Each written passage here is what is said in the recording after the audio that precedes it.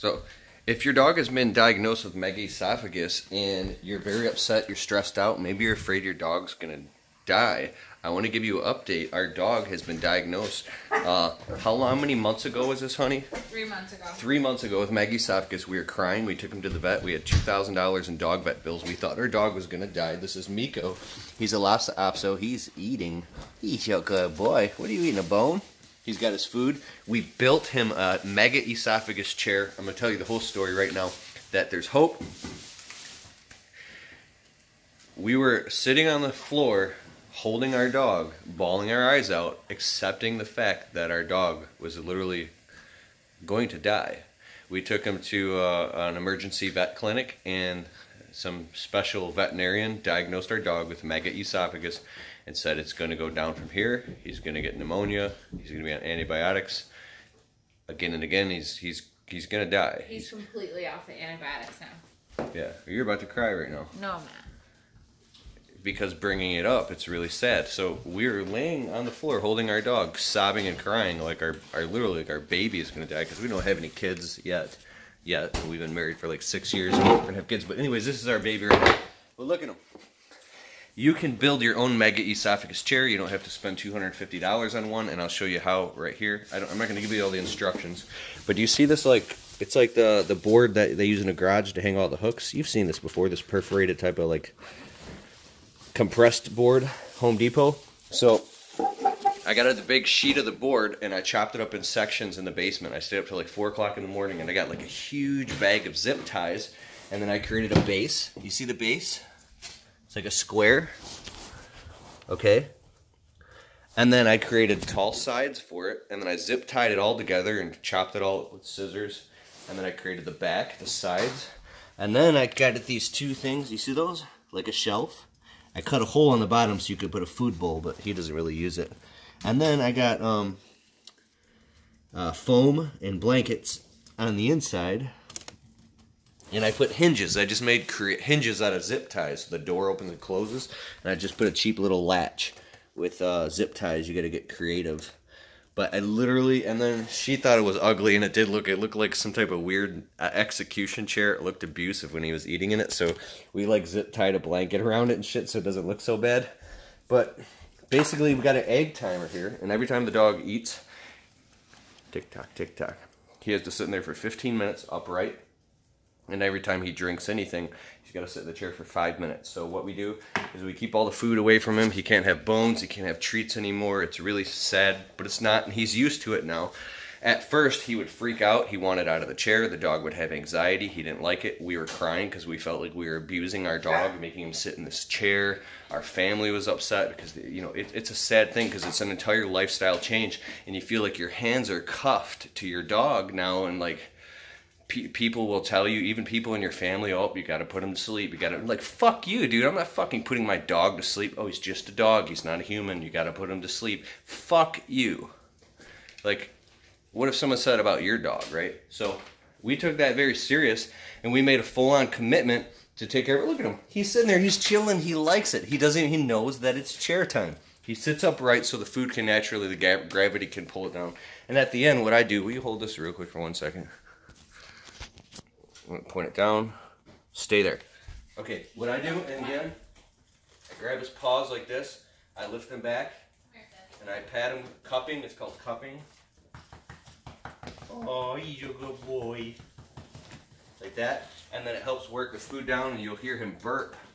You know, I'm not like a vet. Don't follow me. I'm not giving you medical advice or anything like that. There's a Facebook group for Megaesophagus. There's tons of study and research that you could do.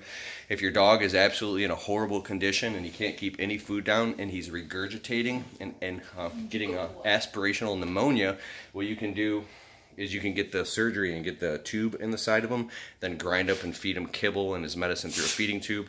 We did have him on antibiotics and antacids.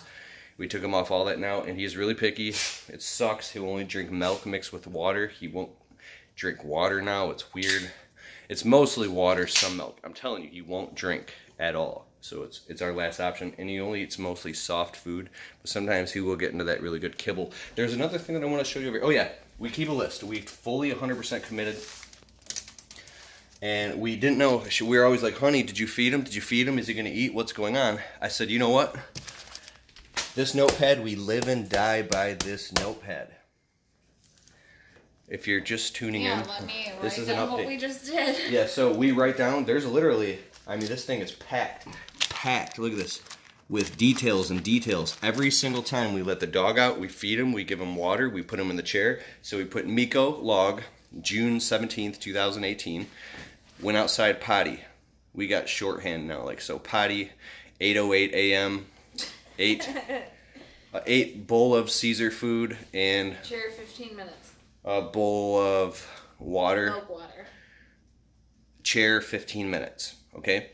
Every time he drinks water, Miko, 12:32 p.m. and he can't eat or drink late at night because he lays down and then he'll regurgitate at night. It's extremely dangerous if the dog regurgitates or basically because it'll go and back up into his trachea and go into his lungs, and that's where the aspirational pneumonia has. If the dog's peristalsis effect is paralyzed and his esophagus doesn't work, then he can't keep the food down. So what happens is it'll go into his lungs, and then the smallest food particle will cause the pneumonia, which could kill him because the antibiotics, he's going to go on antibiotics, and then that it won't work, and then that's what actually takes the dog's life. So by him being in the upright chair, you're not logging every time he eats.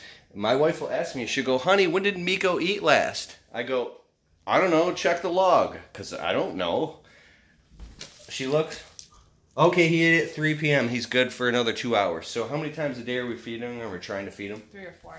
3 to 4 times a day. The dog lost weight. It was so skinny. We were scared. We could see his hips and his ribs showing. Like, we thought our dog was going to die. He got skinny, and now he is. Well, he's back to almost his normal weight. Yeah. He's a few pounds under, but... Well, he's your good boy. Yeah, he's a good boy. He's your good boy. You're almost done, buddy. You've got a couple more minutes. Couple more minutes, baby.